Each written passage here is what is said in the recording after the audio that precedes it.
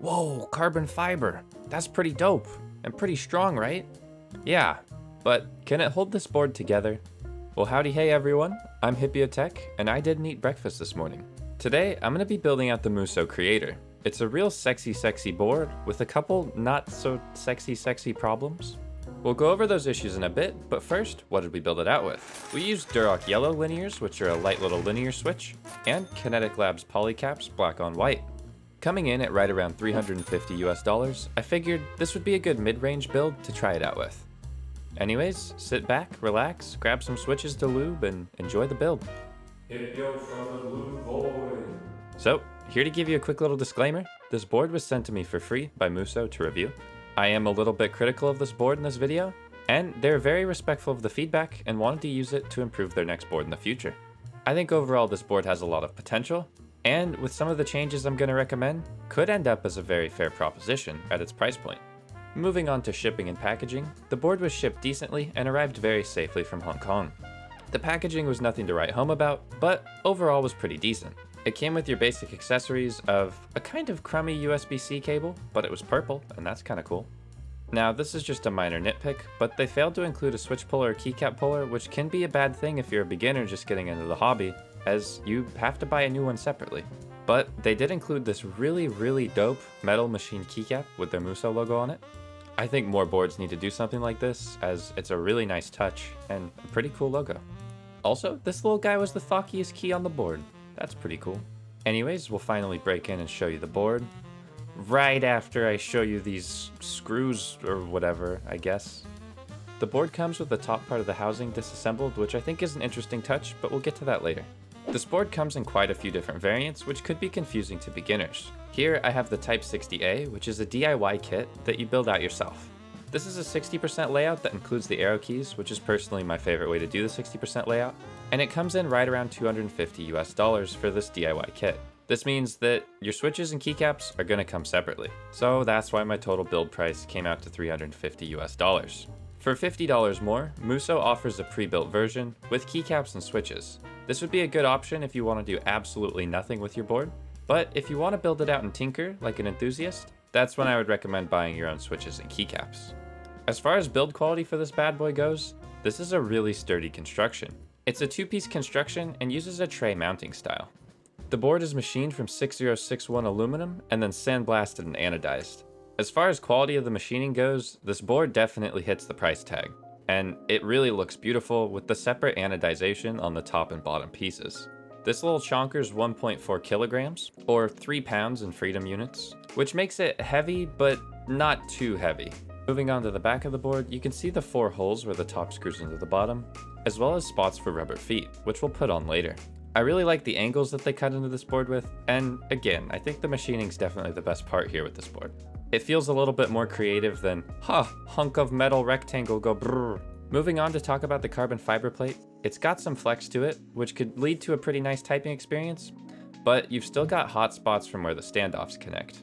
Now, it's not as bad as it could be. The carbon fiber plate has built-in rubber standoffs, which give it some squishy squish. However, that squishiness helps a little bit, but it's still gonna be a stiffer typing experience. Nothing wrong with being stiff though.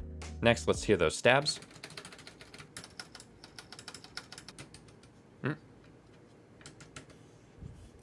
Hello?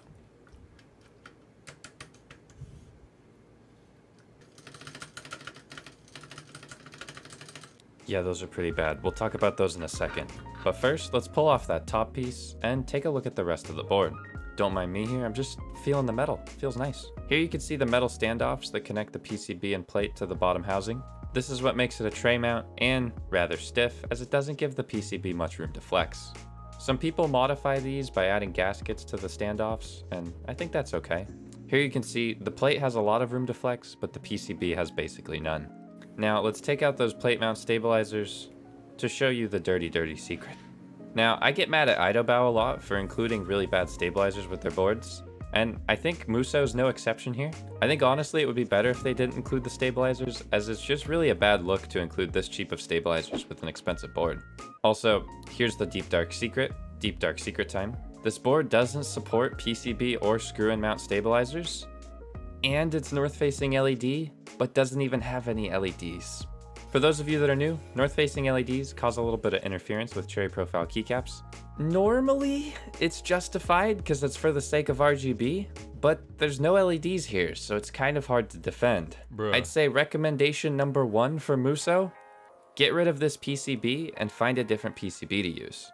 This would fix the north-facing LED issue as well as the stabilizer issue with one fell swoop. While in the business of recommendations, I recommend adding some foam to the case and possibly between the plate and PCB as well.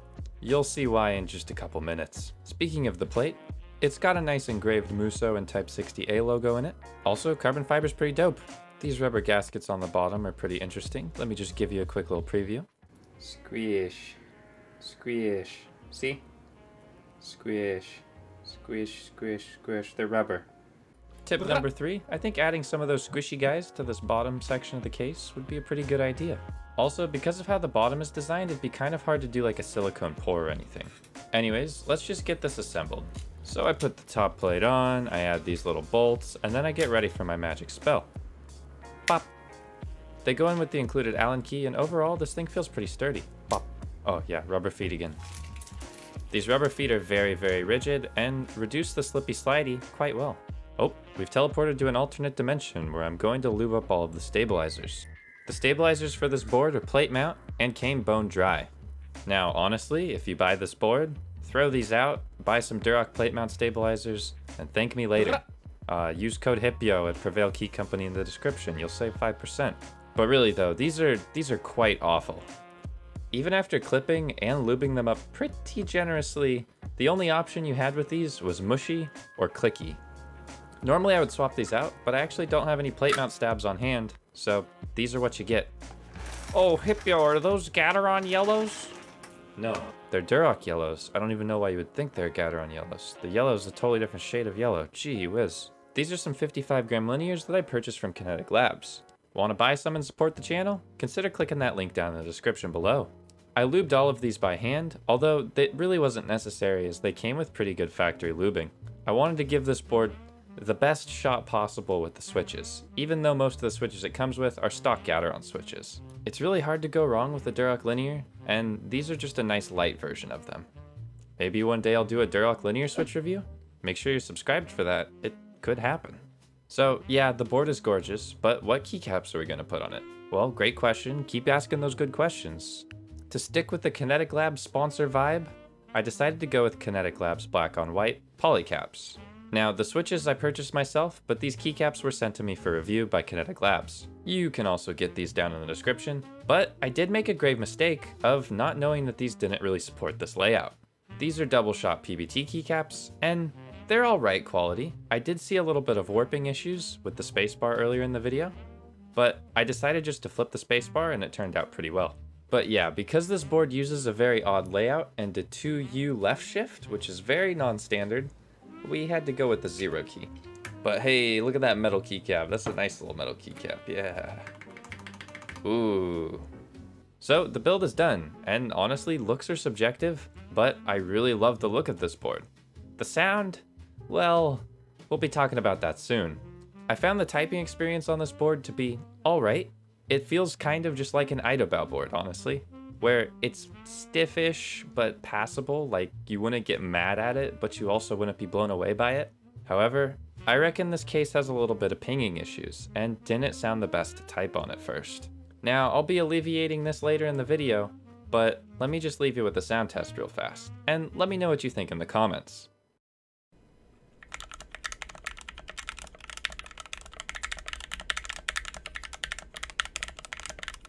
Now this is definitely pingier than I'd like for a $250 board, but I cut up some carbon air filters which I just had laying around, and I stuffed the board full of them, which was relatively easy actually. They fit in quite nicely.